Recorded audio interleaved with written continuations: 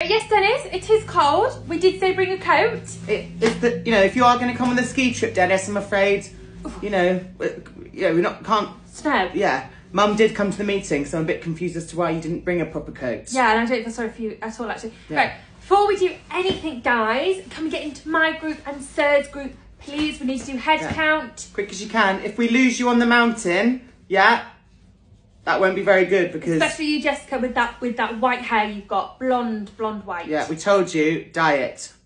But did you? No. No. So, wear a red hat. Listen, we need to have a little chat.